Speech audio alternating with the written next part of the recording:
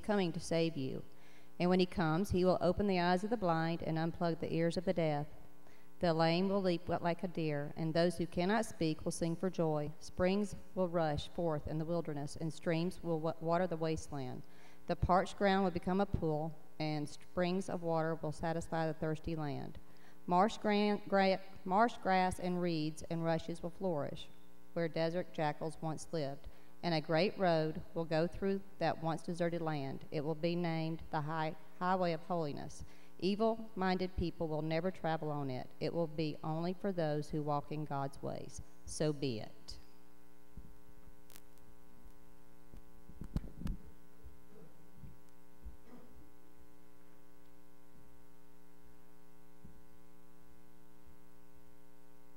Good morning.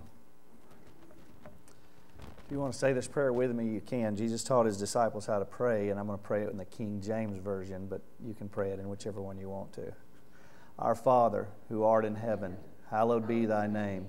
Thy kingdom come, thy will be done, on earth as it is in heaven. Give us this day our daily bread, and forgive us our debts as we forgive our debtors. And lead us not into temptation, but deliver us from evil. For thine is the kingdom and the power and the glory forever and ever. Amen. Jesus taught his disciples to pray that prayer. And if you notice, kingdom mentioned in there twice. And you might wonder why I did this video on the book of Isaiah, and we'll probably do the second half next week, is to remind us of our past. And Jesus stayed around 40 more days after Resurrection Day, after Easter, telling everyone that he was alive and teaching them things about the kingdom. And it's so foreign for us since we don't live in a kingdom, so to speak, in this country. But it's all about kings and kingdoms if you really look, powers and non-powers. And God is in complete and utter control. I think one of the things that Jesus went through at that time was the book of Isaiah. If you look at the book of Isaiah, it is a history of God. God being in control, using kings and kingdoms, even though we think we're in control of every step that we make. History is His story. And we're here to proclaim about Jesus Christ. So I entitled this message 40 More Days, but as Debbie figured out, as the Spirit led her, it is about being holy. We are called to be holy. From the beginning of all creation, God created us to be in a right relationship with Him. He created us in His image. He created us to be a holy people. We sinned, and we have even more of an obligation if we know God and believe in Him and the redemptive love of Jesus Christ and what He's done for us, to be holy so that we can stand out and tell others of God's love. We can't give a testimony about Jesus Christ and live like the devil, plain and simple. We're called to be holy. And we do live in a kingdom, and we do serve a king. It's either King Jesus or it's not. If you went over your sheets, and I printed more sheets here, if you didn't get last week, here they are, and then this is the further ones. But I gave you 14 days worth of readings if you want to read them. It's not much reading. There's not a lot there. It's not going to take you a lot amount of time. But I would read them and contemplate on because they're what Jesus taught about during His ministry. We don't know everything that He taught about during that 40 days that He remained on earth. But it does say, and if you read on day one of the sheet, and if you wonder what CEB is, that is the Common English Bible. It puts it in just as common English, get that, as you can possibly imagine. And Acts 1:3 says, after His suffering, His passion for us, what He did for us to save us, He showed them that He was alive with many convincing proofs. He appeared to them over a period of 40 days, and it says specifically that He talked to them about God's kingdom. You have to understand about kings and kingdoms, that someone does have authority over you. That means that you are submissive to that authority. And you have a king, whoever that king is, and you serve that kingdom, whichever kingdom that is. So my first question for you is, do you believe? Do you believe that Jesus is who He said He is? If you do, is He the King that you've pledged your allegiance to? And are you living your life to serve Him? We talked about John the Baptist last week and how he lived his life as a witness, that he cried out giving the testimony that Jesus was the Anointed One, the Son of God, the one who would open the eyes of the blind, who would give life to those who did not have life, that He is the resurrection and eternal life. The book of Isaiah is a story of God's history. And John the Baptist quoted from Isaiah, just as Jesus went in the temple and quoted first from Isaiah. So I got to figure with all these quotes from Isaiah that, like I said, when Jesus sat down with His disciples in those 40 days, He dug out the scroll of Isaiah and He went over it. So that's why I gave you a little information there, and I would challenge you to go read Isaiah during this time period. Isaiah 40 verse 3 said, "Make a straight highway for our God in the desert." Because this is not our home. You may think this is a wonderful place, and it is a wonderful place. God created everything for our enjoyment, but also so that we would thank Him and give Him glory and honor. To know that everything good comes from Him, and to be good stewards of all the things that He's given us. But this is not our permanent home. Just like the Israelites wandered around in the desert, and the promised land was just over the horizon. But they were disobedient, stiff-necked. They did not understand their call to be holy. They did not understand God's kingdom. In fact, they longed to go back to the Egyptian kingdom and the Egyptian gods. But we have something so much more than what they have. We have an eternity with God forever. We get to meet Jesus face to face, the one who gave His life up to save us.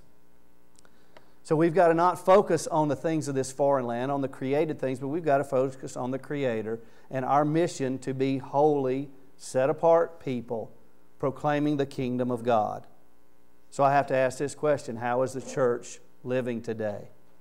Are we living as God's holy people? Are we crying out about what God has done for us through Jesus Christ?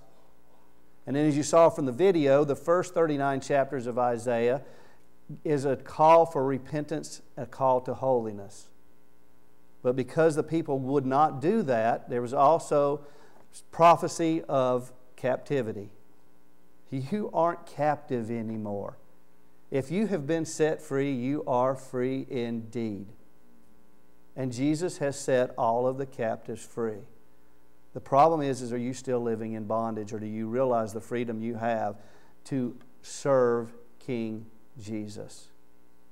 The disciples realized that. They gave up the things of this world to follow after Jesus, even their own lives, because of that future hope that they had of being with Jesus for all eternity. They realized that this was not their home. They longed for and lived for their future home with Jesus. And Jesus didn't orphan them. He sent the Holy Spirit to live with them, to give you words that you don't even have to say, to do things you can't even do because you don't have the power. But the power of God can and will live through you if you let Him. So Sherry read a section from Isaiah 35, going back a few chapters from Isaiah 40. And Isaiah 35:8 said, "There is a highway that will be there. It will be called the way of holiness. It will be for those who walk on that way." Kind of ironic that Christians weren't called Christians first. They were called followers of the way, because they were following the way that Jesus taught, the way that Jesus lived. The ways that said that I think of others before I think of myself. That if my enemy comes to me and slaps me on the cheek, I turn my other cheek. Hard teachings to understand, but teachings that Jesus taught and lived and told us to follow after. We don't have to worry about avenging ourselves, because God will take care of that. We don't even want to even go there, because that is God's place to do that. We want to love others as much as we love ourselves. Wow. To be like Christ A new commandment He gave us, to love one another, even as He loved them. Day 2 of your reading, from John 20, verse 17 and 18, Jesus says, "Go to my brothers and sisters and tell them." Tell them what? That I am going up to my Father and your Father. Wow. We get to go to our Heavenly Father, that we can cry out, Abba, that He is our dad, that we have a relationship with Him, that we don't have to go through the ceremonial rituals or anything else, that we are actually priests, proclaiming God's Word, God's love to the people that don't know it. I am going up to my Father and your Father, to my God and your God. Because all you've got to do is believe in Jesus Christ, put your faith and trust in Him, and you will receive eternal life. Day 3 was readings from Matthew 28, verses 8 to 10. With great fear and excitement. With great fear and excitement. I'm so excited about what God puts forth for me to do. But am I scared to death about it? You better believe it. Because it means that I have to rely on Him for daily bread, doesn't it? But what a wonderful thing it is to know that He will give me daily bread no matter what. That not one hair on my head will be harmed without Him knowing it. Does it mean that I'll have to suffer? Probably, because Jesus says that we shouldn't be surprised that that happens. For if our Master suffers, why would we not suffer for what we believe? But yet we're called to do it. And those who have given up things on this earth will receive 100-fold and then eternal life. Jesus told them in Matthew 28:10, don't be afraid. Go and tell. On day 4, I had readings from Luke 24, verses 13 to 24. And that's on the road to Emmaus when Jesus shows up. And they're talking about all the things that's going on in the world, but they don't understand them. And they have hope, but their hope has been dashed because they don't understand the Scriptures, what the prophet of Isaiah had to say. Their faces were downcast in verse 17. And they asked Jesus, are you the only visitor to Jerusalem who is unaware of the things that have taken place? Jesus asked them in verse 19, what things? And then they replied, the things about Jesus of Nazareth. I know sometimes Christians tell me, they say, well, we don't know what to talk about when we encounter people here and there. Well, you don't have to know what to talk about, but if Jesus is the love of your life, it will come out. The joy that you have, the peace that you have. And if you live a life where you do trust in God, then it will be obvious in the way that you live also, so that your testimony is not scarred or anything. That your testimony is just as living as you're living your life for Jesus. Verse 20 says, but our chief priests and leaders handed Him over to be sentenced to death and crucified. Verse 21, we had hoped. We put our hope into Jesus because we saw all the mighty miracles, the prophecies that were fulfilled, everything else, but then He died. But see, death can't hold Him in the grave. It has no sting over Him. And Jesus is our victory over the grave. Death will have no sting for us. Hallelujah! How can we be quiet? You know, if we're not, the rocks will cry out. Maybe the graves will open up again. But I don't know about you, but I want to be the one that proclaims Jesus Christ. I want to write it on the doorposts of my home. When I sit down, I want to talk about it with my friends and my family. When I go about, I want to talk about what God has done for me.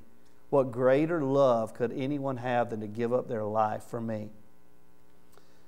Verse 22 says, but there's more. Some women from our group have left us stunned. What do I believe? They came back from the tomb saying, He is alive. Jesus Christ is alive. He is in heaven, standing by God, pleading that you are His child.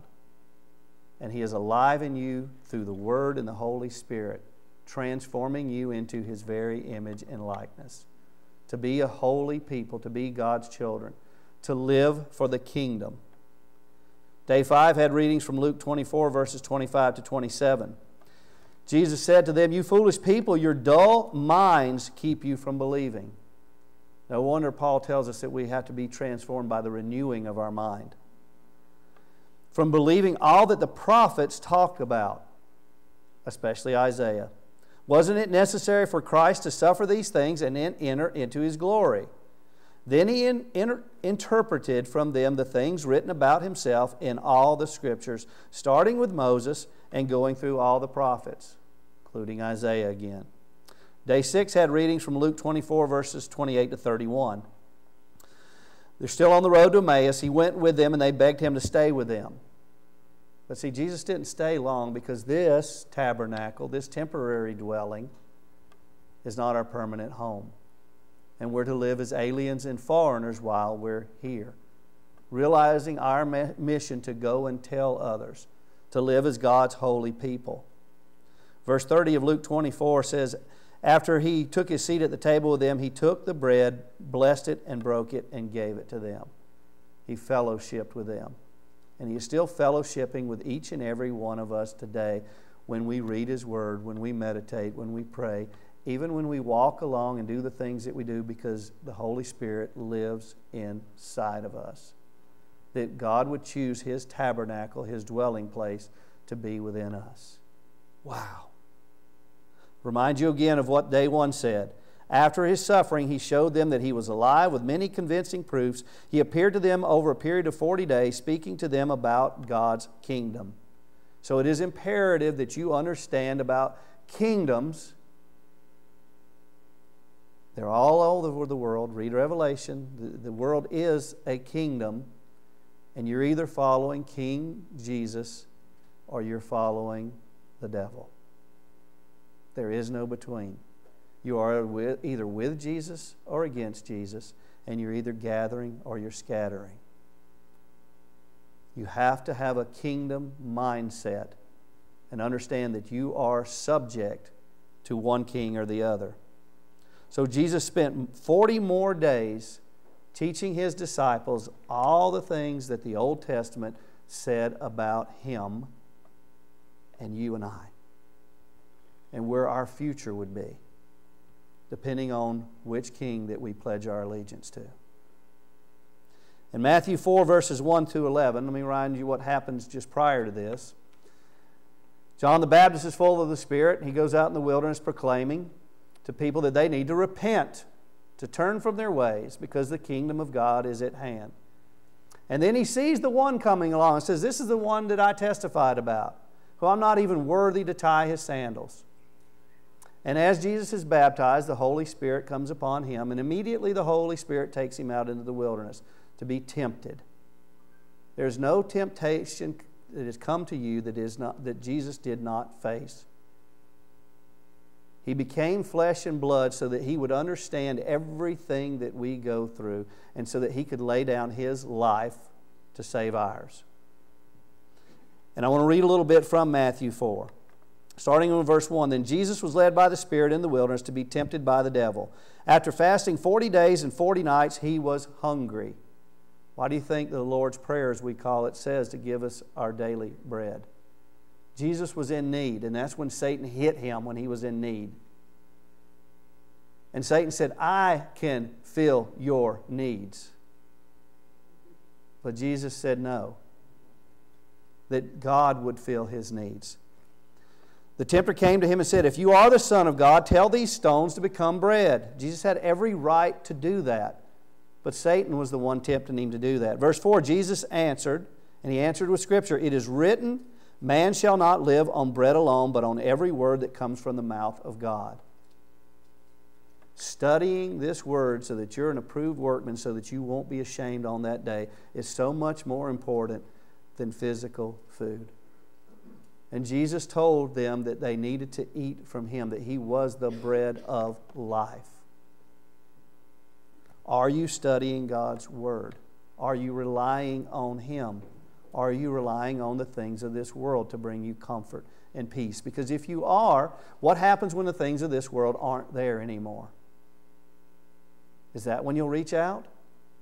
Wouldn't it be better to trust each and every day in God providing for you, and you being His witness, His voice crying out?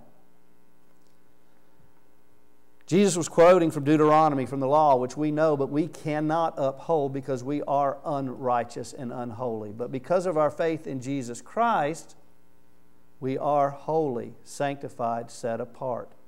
God's chosen people, a royal priesthood. Verse 5, then the devil took him to the holy city. I don't think that's coincidence, because that's the city of God, Jerusalem. But Satan was making his claim on it. And he had him stand on the highest point of the temple, like Satan's going to elevate me. And he said, if you're the Son of God, throw yourself down, for it is written.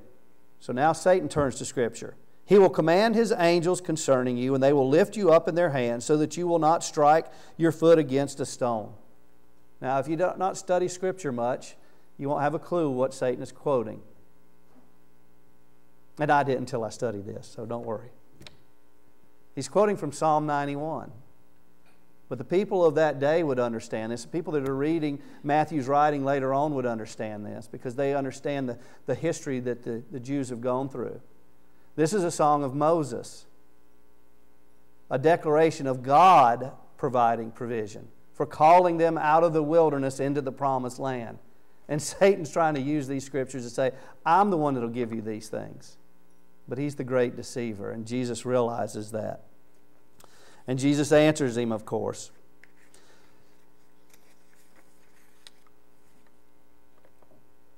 Whoever dwells in the shelter of the Most High will rest in the shadow of the Almighty. I will say of the Lord, He is my refuge and my fortress, my God in whom I trust. Surely He will save you from the fowler's snare and from deadly pestilence. That's the quote from Psalms. Jesus answered, it is also written, do not put the Lord your God to the test. Because see, Jesus is the Word of life. He is the Word that was made flesh and dwelt among us. He knew exactly what Satan was trying to do by twisting Scripture. Now I have to scratch my head and think, how many times have I used Scripture to apply to my own desires? When Scripture is so evident in what it is there for us to be holy, to provide that right highway, that straight path to righteousness. But see, mankind are the ones that want to twist God's Word into something that it's not. But Jesus didn't fail that. He went back and quoted from Deuteronomy again. So again the devil tried. The devil took him to a very high mountain, verse 8, and showed him all the kingdoms of the world. The things that you can see with your physical eyes. And he didn't say all the beauty of creation or anything else. He said the kingdoms and all of their splendor. All of this I will give you. What does it profit a man to gain the whole world but to lose his very soul? And it is harder for a rich man to get to heaven than a camel to pass through the eye of a needle, whatever that means. You can't love both God and money. You will love one and despise the other. You will serve one or the other. All of this I will give you, he said, if you will bow down and worship me. There we go. That's what it's all about. That's where the king and kingdoms go to. Who you pledge your allegiance to, who you wind up worshiping. Because if you don't put your faith and trust in God, then your faith starts to go other places. I don't know about you, but if my God loves me enough and knew all this from the beginning of time, that it would cost Him the life of His Son, and yet He was willing to do that to save me, then I'm going to pledge my allegiance to King Jesus, no matter the cost. Jesus said to him in verse 10, away from me, Satan, for it is written, worship the Lord your God and serve Him only. Then the devil left him, and the angels came and attended him. Jesus was led by the Spirit into the wilderness to be tempted. And then He began His public ministry. If you're reading on in Matthew chapter 4, you read what happened next. John was imprisoned. And you know the rest of that story. He was later beheaded. He didn't know for sure if Jesus was the one, even though he saw that. He sent his disciples out to verify it. He had doubts and he had fears, because why would he be locked up in prison if he was doing God's ministry? And later he would be beheaded at a simple ploy of the queen's daughter. Again, a man would lose his life over.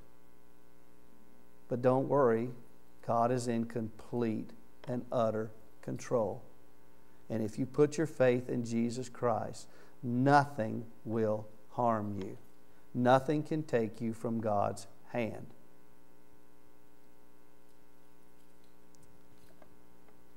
After that, Jesus started his earthly ministry. And let me remind you what happened after his resurrection again. After his suffering, he showed them that he was alive with many convincing proofs. He appeared to them over a period of 40 days, speaking about God's kingdom. Okay? So let's see what happens here. Matthew 4, verse 18 reads, "The people living in darkness have seen a great light. On those living in the land of the shadow of death, a light has dawned." Matthew is writing again from Isaiah chapter 9, verse 2, about Jesus. He is proclaiming that Jesus is the chosen Messiah that all the Scriptures talk about. And don't forget that the first 39 chapters of Isaiah tell us to repent and be holy. So, ironically, how does Jesus start his message out? Repent, be holy, that's understood, for the kingdom of God is at hand. Remind you also what happened when Jesus died. On the road to Emmaus, they were talking. He said, "We had hoped he was the one that would redeem Israel. All these things happened 3 days ago, but there's more. Some women from our group have left us stunned. They went to the tomb early this morning and didn't find his body. They came to us saying that they had seen a vision of angels that told them he was alive." For 40 more days, Jesus gave convincing proofs that he was alive and talked to them about the kingdom. Now, what's implied there again is how you and I live as subjects to that kingdom. Jesus found it important enough to stay behind and continue teachings of the kingdom using the Old Testament to tell us how to live holy, set-apart lives. So back to Matthew chapter 4, verse 17. "From that time on, Jesus began to preach, 'Repent, for the kingdom of heaven has come near.' As Jesus was walking beside the Sea of Galilee, he saw two brothers, Simon called Peter and his brother Andrew. They were casting nets into the lake, doing what they normally do in their day-to-day lives, for they were fishermen. Verse 19, he said, 'Come follow me, and I will send you out to fish for people.' At once they left their nets and followed him." Now there's your call. Will you follow Jesus? Do you understand how important kings and kingdoms are? And that you will follow one king or the other, and you will serve one kingdom or the other. So which kingdom and which king have you pledged your allegiance to?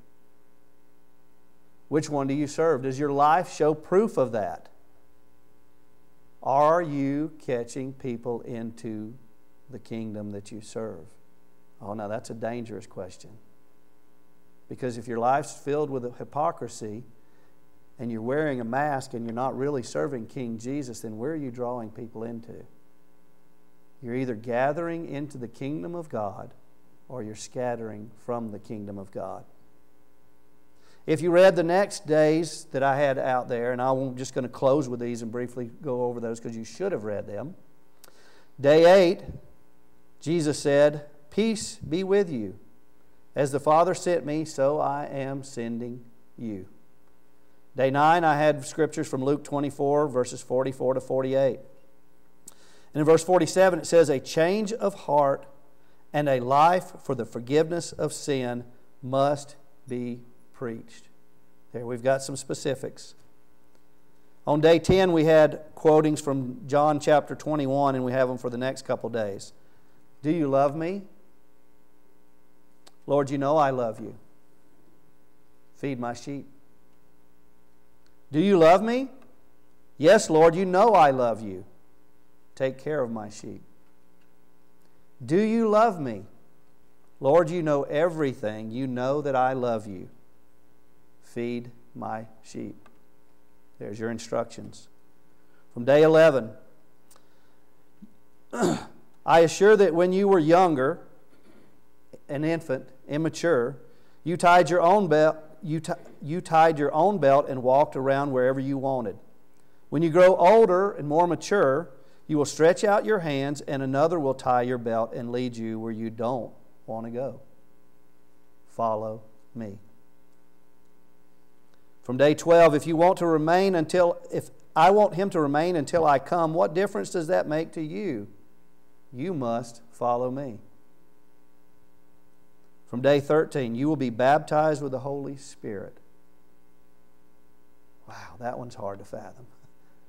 That God would choose to dwell in this temple. And it's got to say something, because I am wretched.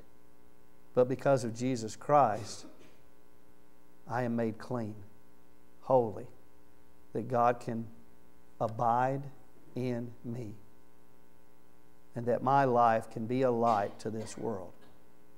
What a privilege and an honor, what a responsibility. Day 14, look, I am sending to you what my Father promised. As he blessed them, he left them and was taken up into heaven. They worshiped him and returned to Jerusalem. Remember, that's their first mission field, their first workplace, where their jobs were, whatever that may be in your mind. They returned to Jerusalem overwhelmed with joy. The joy that Jesus was alive, because for 40 days he's taught them this, and that they were living in God's kingdom while they still remained on earth. And they were continually in the temple praising God. See, Satan is the great deceiver, and he wants us to think that this is our life now. And one day we'll go to heaven. One day we'll be a part of God's kingdom. But Jesus taught totally different than that. You belong to God's kingdom here and now. As if God was making his plea to this world right now through you. We should be against poverty, oppression, any wrongs. We should love our neighbor as we love ourselves, and even love our enemies, because Christ loved us even while we were his enemies and died for us. If you love Jesus, will you follow after him? Father in heaven, we thank you and praise you for the love that you have shown us through Jesus Christ. That he would become flesh and blood, and that he would suffer and go through the things that he did, and not get to enjoy a lot of the things that we get to enjoy and take for granted. Father, forgive us when we don't praise you and thank you for your wonderful, amazing grace. Help us to learn from the Scriptures. Help us to learn from history. And help us to not be a disobedient and stiff-necked people, but to be the holy people that you have called us to be. We thank you and praise you. We thank you for the finished work of Jesus Christ. We thank you for his 40 more days of preaching. We thank you that you did exactly what he said that you would do, and you sent your Spirit to live with us. May our good deeds glorify you and show others the way, the truth, and the life, which is Jesus Christ. We thank you and praise you in his name. Amen. Don't forget there are sheets up here for remaining 40 days, and don't forget, we hadn't mentioned it, that there's a potluck and board meeting today.